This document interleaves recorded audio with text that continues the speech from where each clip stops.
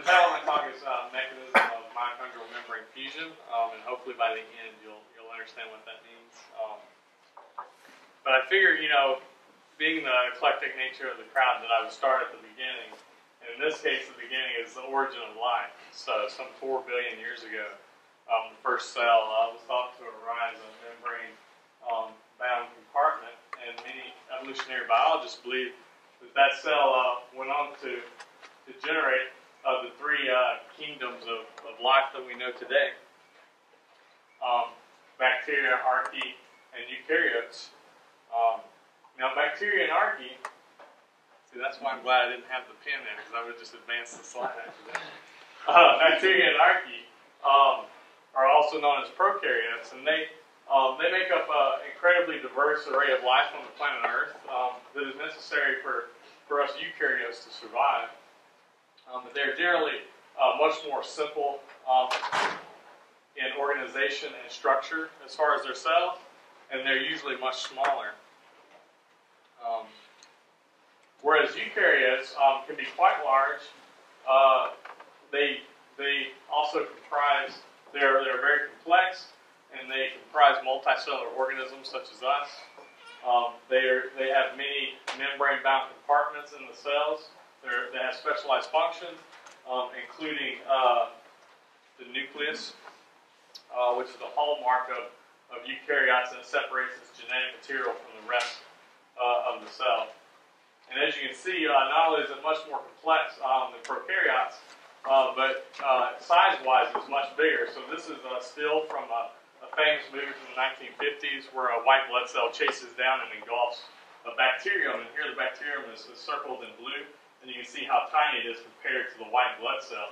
And then the red circle is a red blood cell, and there's some platelets here in this panel as well. But you can see that eukaryotic cells are much larger than their prokaryotic counterparts, and they also are very, in multicellular organisms, they're very specialized. So, how is this kind of complexity and size difference generated? Well, eukaryotes have expanded their genetic material 200,000-fold above that of prokaryotes, so they have much bigger genomes, which allow for a lot more innovation.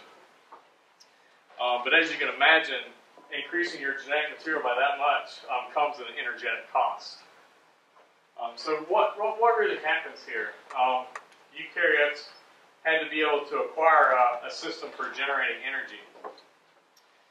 Evidence indicates that at this point in evolution, an endosymbiotic event occurred where a bacterium and likely an anaerobic archaea progenitor combined to form the eukaryotic line.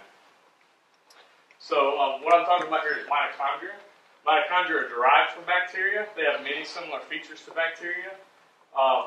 It is thought that a bacterium was engulfed by a progenitor to eukaryotes, and then it became specialized for energy production. So many of the features that mitochondria have in common with their bacterial ancestors is they have two membranes.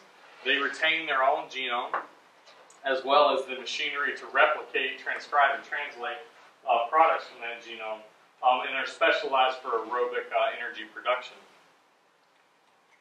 All right. So during the evolution of mitochondria, their genome has undergone a lot of change. For one thing, it's very small. It's almost a remnant of what it once was. Most of the genetic material from the proteobacterial ancestor has been lost. The mitochondrial genome in humans only encodes for 13 proteins. However, mitochondria contain well over 1,100 proteins. And most of these proteins, most of the proteome of the mitochondria are actually encoded by the nuclear genome. Now, many of these proteins actually came from the proteobacterial ancestor through gene transfer to the nucleus.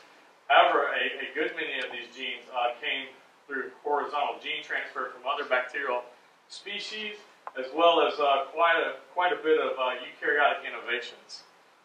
One of the eukaryotic innovations that allowed the nuclear material of the ancestor to be translocated to the nucleus was the ability to import proteins that are translated in the cytoplasm into the mitochondria. mitochondria.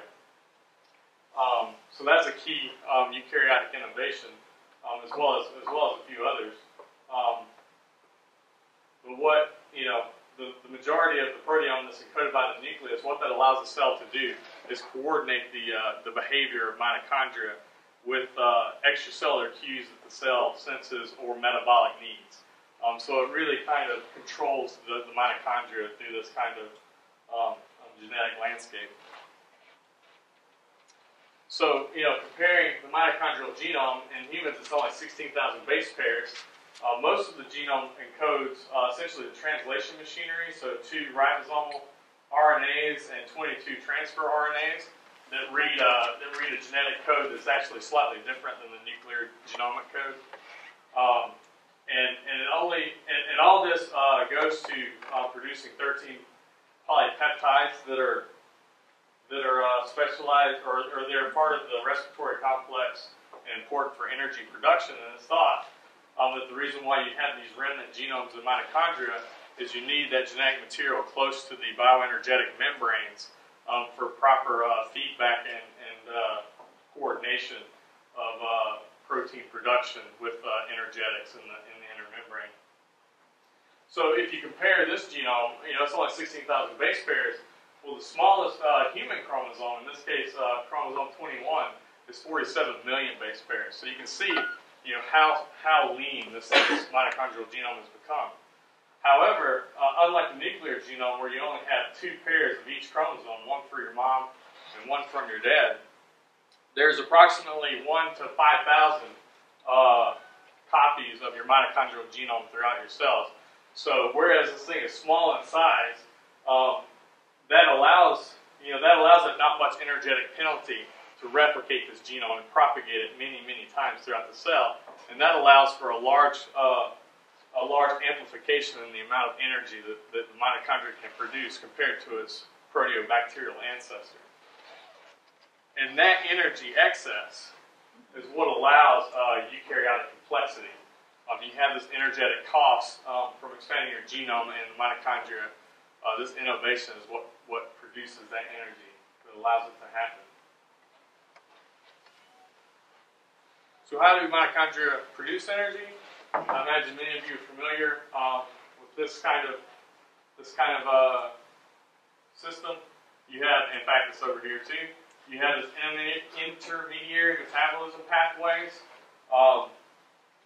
that are important for converting, things like proteins and carbohydrates and fats into energy. And how it does this is these guys go through, these intermediary pathways in the cytosol to produce things like pyruvate, which then go into the mitochondria, participate in the TCA cycle, and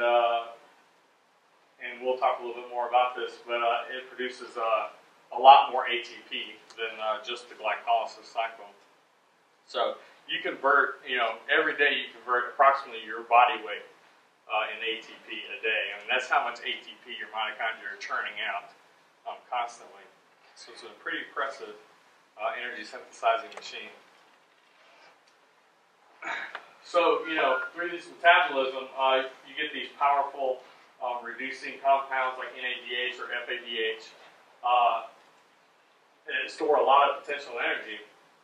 And the respiratory complex on the inner membrane of the mitochondria shuttle electrons from these reduced agents through the respiratory complex, releasing this potential energy and using it to drive protons across this membrane. And this sets up a large voltage difference across this membrane. And eventually, these electrons are taken from this donor all the way to the final acceptor, which is molecular oxygen, and turns it into water. And that's a process we call respiration. So the movement of electrons and protons generate a transmembrane potential of around 150 to 200 millivolts. So on the size scale of say us, that's about the size of a bolt of lightning. That's how much electrical potential is being put across this membrane. And mitochondria use this electrical potential to drive the world's smallest rotary engine. So protons flow through this rotary engine that creates this rotational motion and these conformational changes here in the head are harnessed to drive a very energetically unfavorable reaction, the conversion of ADP to ATP. And those ATP molecules, because they harness so much potential energy in the cell, they're used to drive a lot of other energetically unfavorable reactions by converting ATP to ADP. And that ATP is essentially the energy currency that the cell uses for most of its non-equilibrium chemical reactions. So mitochondria are highly compartmentalized organelles. The inner membrane of the mitochondria, where this ATP production happens, is greatly expanded to increase the surface area of the inner membrane. This is another way that you get amplification of the amount of ATP that this organelle can generate compared to its ancestors. You also have a very specialized structure. For instance, the boundary membrane region and contact sites between the outer and inner membranes are specialized for lipid and protein transport from the outer to the inner membrane. Whereas cristae, with these invaginations, are specialized to increase the pH difference from the matrix to the inner membrane space side, and this is where a lot of your respiratory complexes and your ATP synthase particles all assemble in these cristae. And you see here your mitochondrial DNA are closely associated with these cristae structures, so that they're close to the energy producing regions. So this baffle model, which is popular in textbooks to show because it shows the invaginations of the inner membrane, and it kind of comes from these. It's a model based on these micrographs. But when we do three-dimensional tomography, we actually see that this baffled model isn't exactly correct. You see tightly packed inner membranes, but these cristae actually form these large cisternae. This is where all the ATP production happens, and they're only actually contacting the boundary membranes through these small cristae junction, which you can see blown up here, these cristae junction regions. And this is a very specialized structure that allows it's basically a diffusion barrier from the cristae to the intermembrane space between the boundary region and the outer membrane. And that's important. It's important to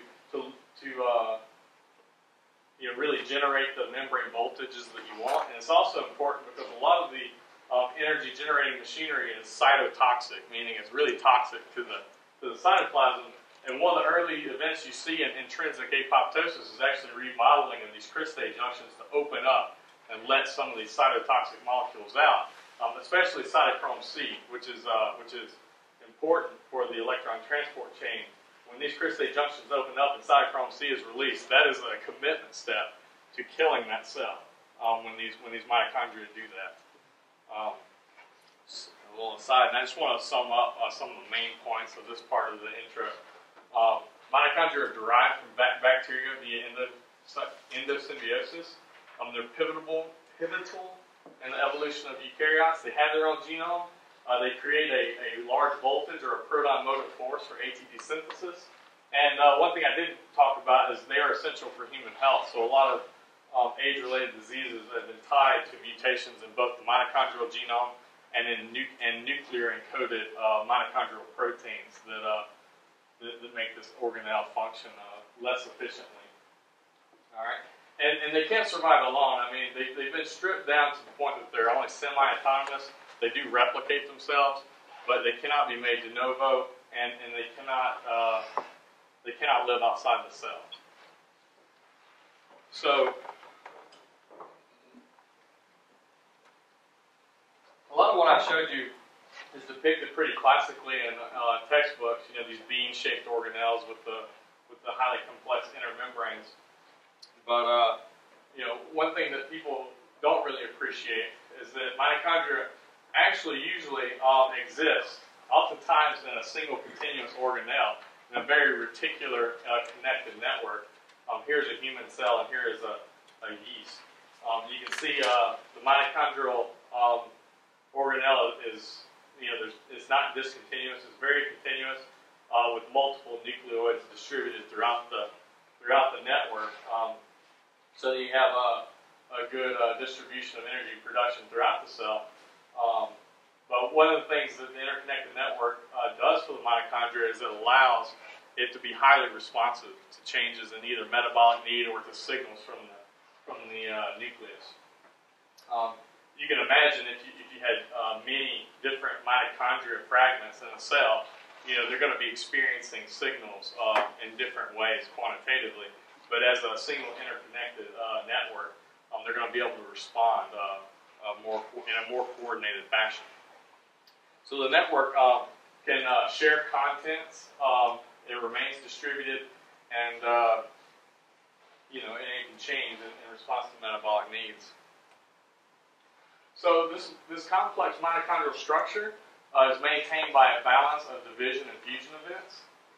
And one thing you see is when you block fusion, you get an overstimulated division, you get a fragmented mitochondrial network, more in the classical way that people have thought about mitochondria. However, if you overstimulate fusion or block division, you get a very highly connected network that forms this kind of net-like morphology. And whereas in certain circumstances this can actually be protective to the cell, it's no longer as well distributed, so you have energy zone depletion, and you get impaired inheritance because of the less distributed network. So we found many genes in yeast, and likewise later on in mammalian cells, that participate both in fusion and in division. All these proteins, when mutated, shift this balance. And so, like I said, when you get overstimulated division or unopposed division, you get a fragmented mitochondrial network, and you get stochastic inheritance of this mitochondrial network. And over time, in a very short time, I might add, you get a loss of the mitochondrial DNA. They're just not inherited properly. So as, for instance, a yeast colony grows, it very quickly, most of the yeast cells lose mitochondrial genomes, and thus they can no longer respire. Likewise, if you block division and get this highly connected network, you see an increased loss of mitochondrial DNA, but it's not nearly as severe as when you block fusion. So division and fusion are required to maintain this nucleoid distribution throughout the cell and proper inheritance. So one thing I want to tell you about next is many of these proteins, interestingly, DNM1 and MGM1 and FZO1 are all dynamic-related GTPases. So what are DRPs or dynamic-related GTPases? Well, they're large GTPases. Unlike signaling GTPases, which generally are small, and also signaling GTPases usually use GEFs or gaps to regulate their GTPase cycle or their GTP hydrolysis cycle. Dynamic GTPases actually assemble into structures through these modular domains, and that assembly is what stimulates GTP hydrolysis. So it's different from signaling GTPases in that way. But another difference is the fact that these GTPases are mechanoenzymes, so they're motor proteins. They're actually bending membranes or dividing membranes or fusing membranes. Okay. So how do these mitochondrial DRPs mediate membrane division or fusion? So DNM1 forms these helical structures that are tailored to constrict mitochondria, meaning the diameter that this protein forms these helical structures is the same diameter as constricted mitochondria, so they fit just geometrically. And through a lot of biochemistry and genetics I'm not going to show you, we worked out a general cycle for how the GTPase works in dividing membranes. It exists as dimers, which is in flux, forming these larger structures. It targets to a membrane, It forms helical structures, which gives you some constriction. When you bind GTP, you get a certain amount of constriction. When you hydrolyze the GDP and release GDP and inorganic phosphate, you constrict it further and actually pinch this tubule off, and that's essentially how you get membrane division. Okay. So I want to show you a structure. So this was solved. This is the structure of Dynamin 1, which is a highly related. Well, it's essentially the archetype of the Dynamin superfamily of GTPases. Solved by a postdoc in our lab, Brent Ford. And essentially, I just want to show you how this domain architecture works out. This GTPase domain, which has the active site for GTP hydrolysis, forms a globular domain here. There's an N-terminal and C-terminal helices that bind the very C-terminus of this so-called GED domain that form a 3-helix bundle that people will call the bundle signaling element. And this bundle actually changes orientation through the GTP hydrolysis cycle, and that's what's giving you a kind of this power stroke that happens for these motor proteins. The middle domain and the N-terminal of the GED domain fold together to make this long stalk, and this is where the assembly of these structures is happening. This is the assembly region of the protein. And then you have oftentimes called insert B, in this case a pH domain. This is a domain that's highly variable among all the DRPs that binds lipid, that binds their special target membranes, and affects the membrane remodeling. So the stalk domain has 3 interfaces, interface 2, interface 1, and interface 3. 1 and 3 interact with other Dynamin 1 particles to form these large structures. Interface 2 is the dimerization interface, which I'll just show you here. So it dimerizes through the stalk domain through interface 2, and the other interfaces participate in higher order assembly. And once this thing is fully assembled into a helical rung, you'll see. Once it's assembled into a helical rung, 2 GTPase domains are brought together and interface together, and the GTP binding site is in this interface, and this is how the GTP hydrolysis by these molecules is stimulating. So once you get one full rung, you stimulate GTP hydrolysis by this pair of GTP ACE domains. And that leads to conformational change that pinch off the tubule. So I've told you a little bit about how the division machinery works. Next, I want to tell you about how the fusion machinery works, specifically about how the intermembrane fusion machinery works, and how it's adapted to mediate intermembrane fusion. So interestingly, the intermembrane fusion DRP, MGM1, exists at steady state in 2 isoforms. Generated post-translationally by a proteolytic cleavage event in the intermembrane. The long isoform contains a transmembrane domain and is an integral membrane protein that's always docked into the intermembrane, whereas the short isoform is missing this transmembrane domain and is soluble in principle, but it's a peripheral membrane protein. It still binds membrane. And interestingly, it binds membranes by this insert B region, whereas the long is tethered to the membrane here at the transmembrane, kind of oriented in an opposite orientation to the short. When you mutate MGM1, you can see that you get these septated membranes, whereas the outer membrane here has been fused. You had failure of fusion of just the inner membrane.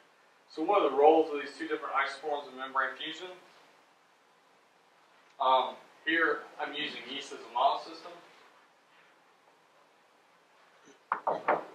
and using a matrix targeted GFP, you can visualize these mitochondrial networks.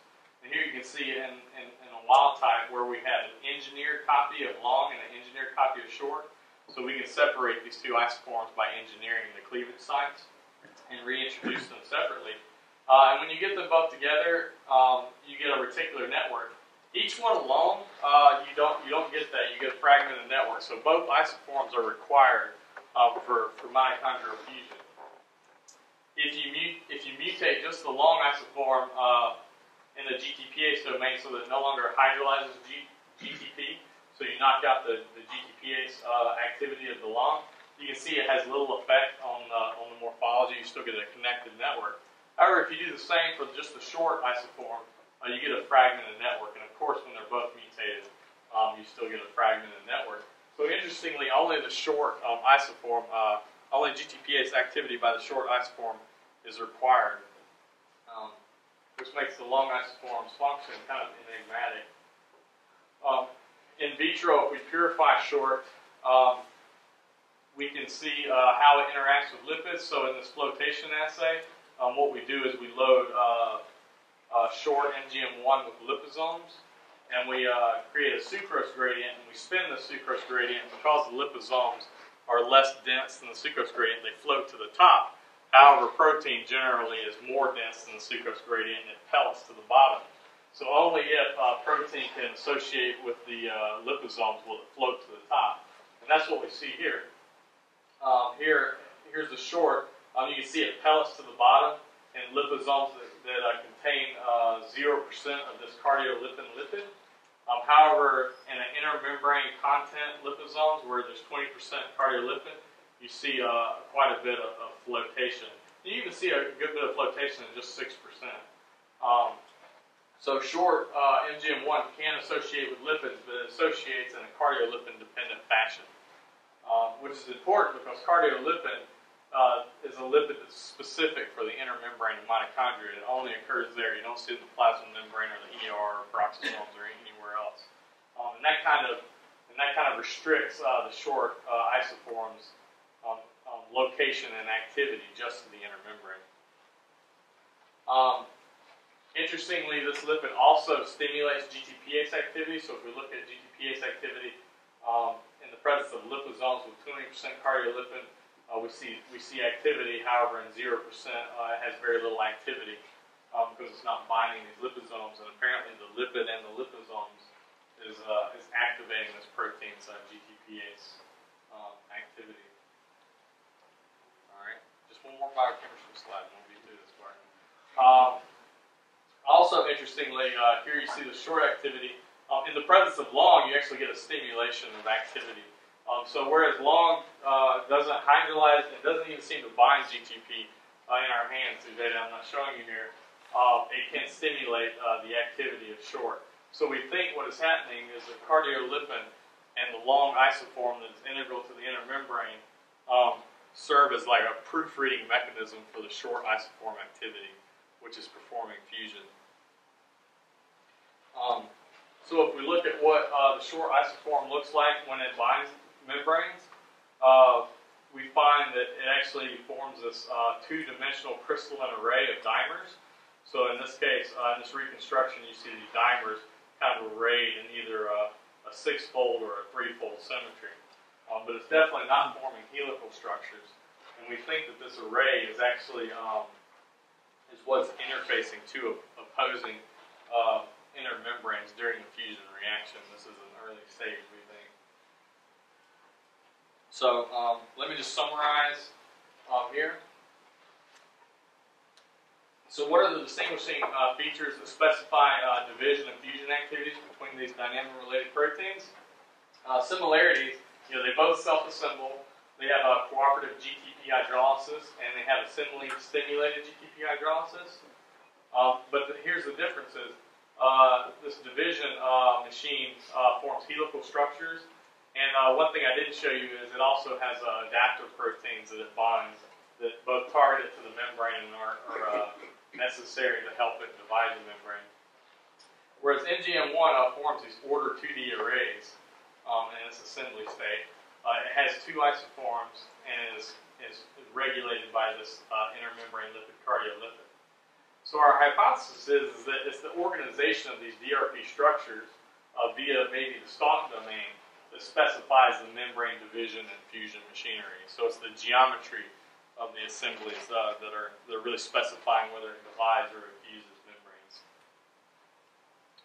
Okay, so one of the things the thing I'm going to tell you about today, one of the things I did was we took a structure function analysis of the MGM1 stock domain. And essentially here, we're just going to be doing mutations and deletions in the stock domain and see how it affects MGM1 activity. And here's how we're going to analyze that. So the kind of the dogma of MGM1 is that it's important for mitochondrial network morphology for connectedness, and that is important for proper inheritance of mitochondrial DNA, and which is in turn important for respiration. And how we're going to look at this is we're going to look at matrix-targeted fluorescent proteins, look at morphology. We're going to do DAPI staining, so you can see the nuclear DNA here, and you can see these little dots. These are the nucleoids, the mitochondrial genomes. We're going to see if those are present. And we can actually force yeast. Yeast actually prefer to ferment their carbon sources if they had the chance. So if you give them glucose, they're really not going to do a lot of respiration. They're mostly going to ferment that glucose. However, if you try and grow them on a non-fermentable carbon source, such as glycerol or ethanol, they can no longer ferment that carbon source, so they have to rely on respiration to be able to use that carbon source for energy. And so this is just a quick panel just to show. In this case, here's a strain that can respire and it can grow on this carbon source. And here's a strain that can't respire, and then you see basically no growth. All right. So one thing we want to do when we're targeting this stock domain is we don't want to hit anything that's going to really affect folding of this domain. And so the first thing we wanted to do is create a structural model of MGM1. And as you can see, all these DRP clades are all actually fusion DRPs. And here are the scission clade, and it's pretty tight. This model that I showed you, or the structure of the salt, is this rat dynamine 1 here. And you see MGM1 is the most closely related to this scission clade, so we think it's going to be a good model. And when we run homology models through different servers and software packages, we get similar results, and that is that this dynamine 1 structure comes up as a really good hit for us. And in this case, this Fire2 server gave us a 98.7% confidence that the structural model is correct. And this is what we base a lot of our mutagenesis on. So here, let me show you what the model of MG1 looks like. Very similar to the dynamine 1, because that's the template. You have the globular GTPase domain and bundle signaling element here. You have this GED and middle domain folded together to make a stalk. In this case, it's not a pH domain, but you have a variable region here that we have actually isolated, and it is responsible for the cardiolipin-dependent lipid association. So we know that is actually a good prediction of that domain.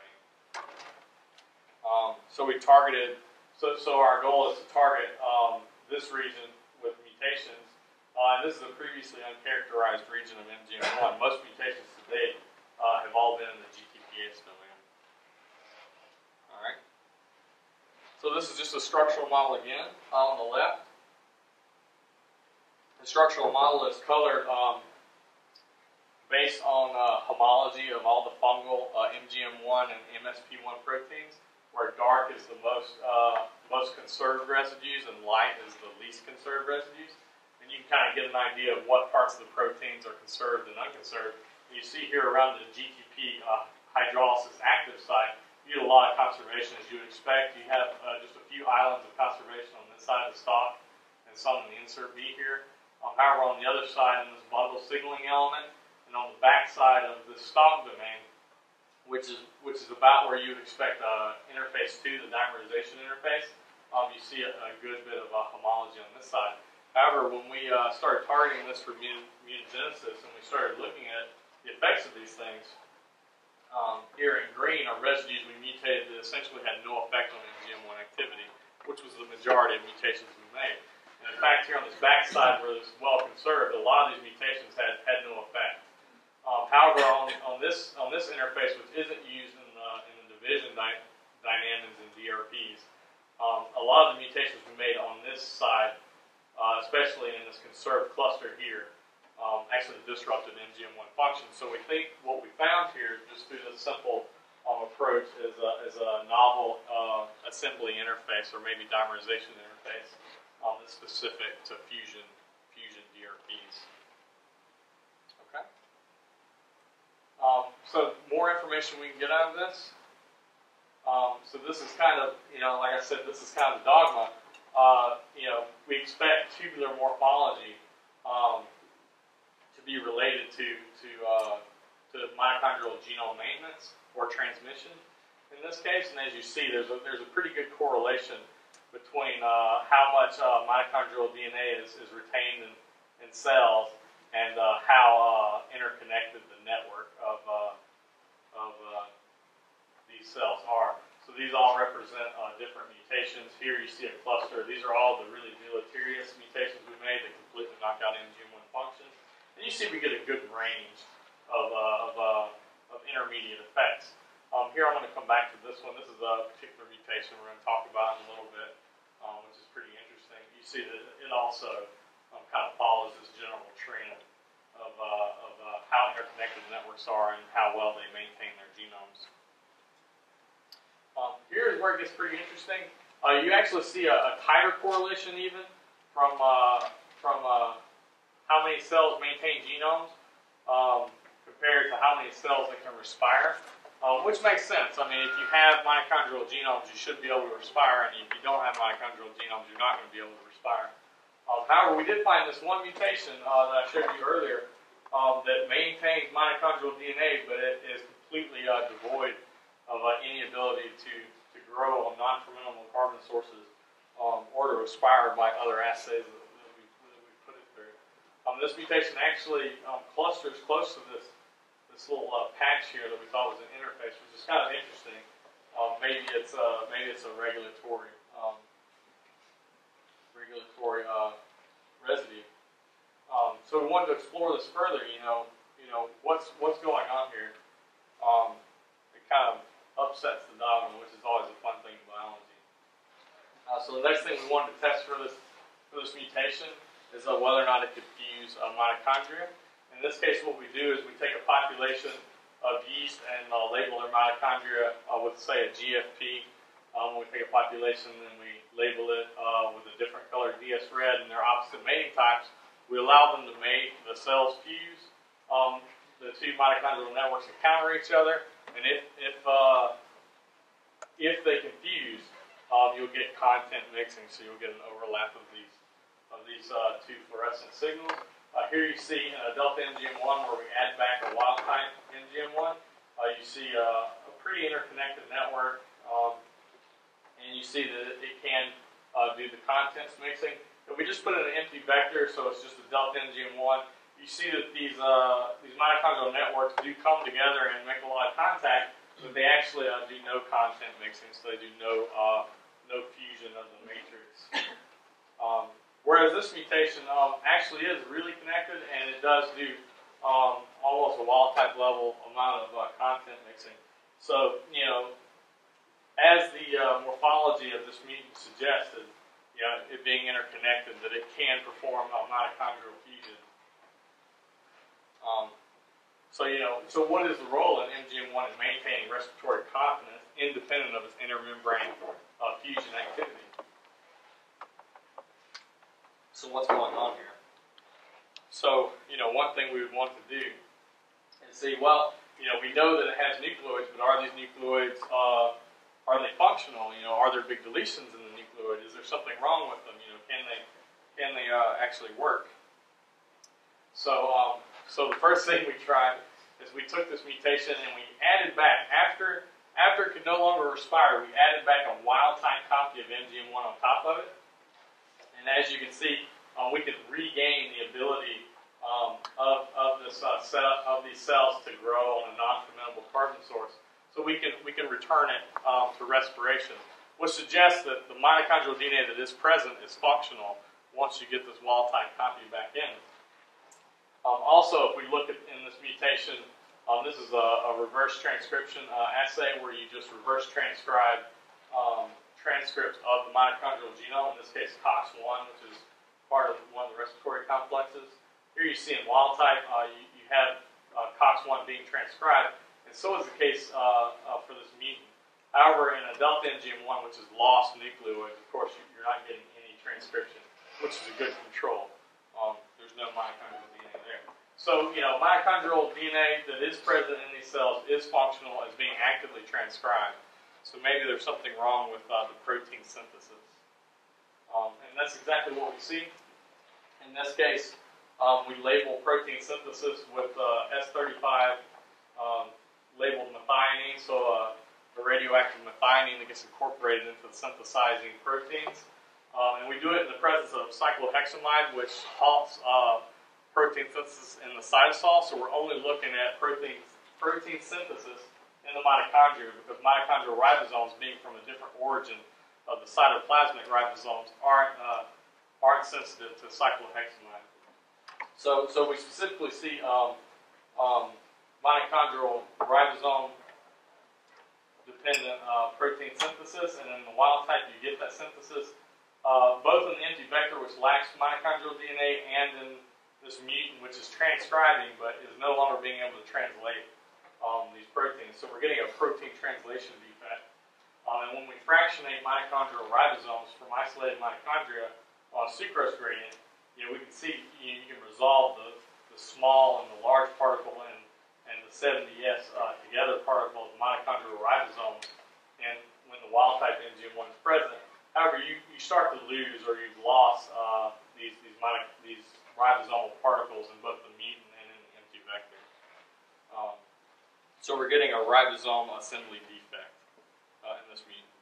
So, again, the next step, what is NGM1 doing for ribosome biogenesis?